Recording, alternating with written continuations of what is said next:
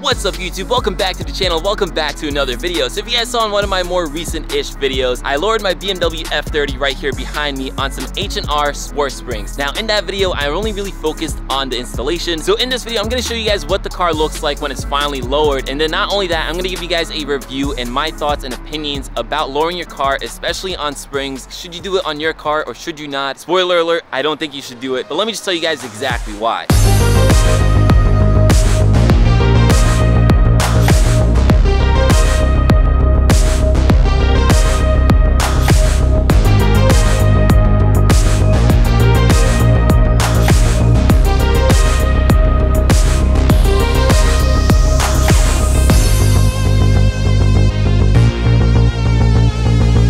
So here it is, guys. This is my 2017 BMW 330i, aka a BMW F30. As you guys can tell, this car is not stock. Besides the lowering springs, I did a whole bunch of other stuff to it. So although it does look super low because of the springs, I gotta say there's other things that are making it look lower. Like of course these side skirts, and then also the super low front lip, which as you guys can probably tell, has a little bit of damage on it, but that actually has nothing to do with me lowering the car. So those things definitely make this car look a little lower than with just the lowering springs, but this thing, guys, looks really, really good. That's actually not why I think no one should do this mod.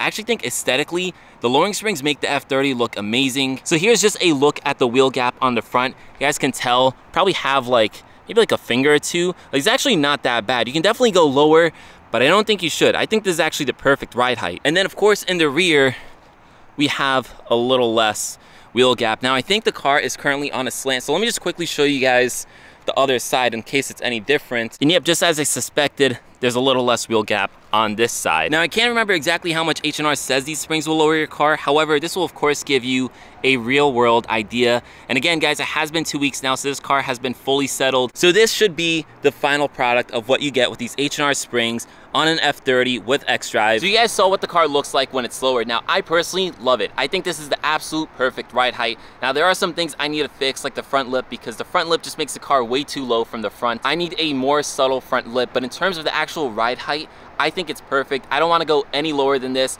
Now the crazy part is you can go lower. These are the H&R Sport Springs. They do have Super Sport Springs, which lowers your car even more. But honestly guys, I would not do that. This is low enough, especially if you live somewhere with bad roads like New York. Like those Super Sports will definitely slam your car, and then you can't really run any front lip, and you're just gonna be scraping everywhere. Like with this front lip, you guys can see how little ground clearance I have. Just to give you an idea, I think it's about like a fist worth, and that's after losing like the bottom of this front lip. So normally it would be even less. And for me, this is just way too low for a daily driver. And now actually on that, I should clarify, this is my daily driver, guys. I also have a G80 M3, which is my fun car. So maybe you guys are trying to stance your cars, or maybe you're just like, you know, trying to make it super low. If that's the case, these are not the springs for you. I think these springs are good for a daily driver setup, at least in terms of ride height and aesthetic. So now that you guys have seen the car lowered on the H&R Sport Springs, and you can decide for yourself whether you like them or not. Again, I gave you my opinion. I think they're perfect. But let me get into the next thing, which is really crucial when you lower your car, because obviously you're changing the suspension, right? We do it for aesthetics, and we also do it for the performance. So now, obviously, when you lower your car, you're gonna get a lower center of gravity. You're gonna get a more firm suspension. So you might just do it for aesthetics only, and everything else is just a consequence of that. Or maybe you're doing it because you actually want your car to feel more sporty. So on that, I gotta say, if you're doing this just for the performance aspect, lowering springs are not the way to go. If you want the best possible performance, get a set of proper coilovers like Bilstein or KW, because lowering springs are just that. They're just the springs. They don't give you the actual shock absorbers. So the car will never handle as well on just springs as it will on a full set of coilovers. However, if you're doing something like me where you want the aesthetics and you also want a bit of that performance, nothing crazy, because again, this is a daily driver, this is not a track car, springs are probably still right for you. However, how well the springs handle, that's a whole other story. So we're gonna switch to the POV cam, turn on the car, and go for a quick drive, and I'll tell you guys exactly what I mean. When I was looking for performance on this car, I was not looking for something track ready. Again, if you're looking for something track ready, get a set of coilovers. But if you like a more firm ride, a more sporty ride, and you're gonna daily drive your car, springs could possibly be right for you. However, again, I just think these springs are not the best, especially on a car with this type of mileage. So we're gonna go for a drive, and I'll tell you guys exactly what I mean. So when driving this car, at least in its stock format, the ride was kind of floaty. That was one of my biggest complaints with this car. Now I will say these springs definitely solve that. The ride is a lot more stiff. It feels a lot more stable, especially in high speeds. However, it's a little rough. Now, yes, that is to be expected whenever you lower your car, but it's a lot more than I was anticipating. So the car feels super, super bouncy, which is not great for a daily driver. This kind of reminds me of my old Honda Civic when I lowered it on my H&R Sport Springs as well. Like, it just feels, I don't know, like an afterthought, and obviously it is. Like, to compare it to my M3, which is obviously an extreme, the M3 has an amazing suspension setup. That car feels stiff, but it also feels smooth at the same time. Like, it just takes the bumps really well. Whereas this, it feels stiff, which is good. Like, on the highway, it feels more stable. However, the bumps really beat it up. And again, guys, I live in New York where the roads are not exactly the best. So let me just quickly throw it into sport mode. So part of that could be because this car is not really old, but it has over 40,000 miles on it. And these cars are known for their shocks kind of going out sooner than they should. So I think part of the reason why this ride feels so bouncy is because my shocks probably need to be replaced. But I'm assuming if you have an F30 and you're planning on putting lowering springs on it, you probably have higher mileage and your shocks are probably in the same condition as mine. So if you combine those blown out shocks with springs that are just, you know, like these, you're probably gonna get less than ideal ride quality. I don't know if you guys can even tell, like I'm hitting some like minor bumps right now and it feels pretty bad. Now, just to clarify, I don't mind a super bumpy ride. I'm kind of used to it, honestly, from my Honda days. And like, I really don't mind a car to be stiff. Like, I'd rather it be stiff and have these bumps than be floaty and be really comfortable on the bumps. If I could have the best of both worlds, which I feel like I do in my M3, that would be great. But in my daily cheap driver like this, you know, I'm not gonna be picky, and neither should you. Lowering springs are what, like 250 bucks? Coilovers are like 1,500 at least for a good set. So I'm really not complaining for the money.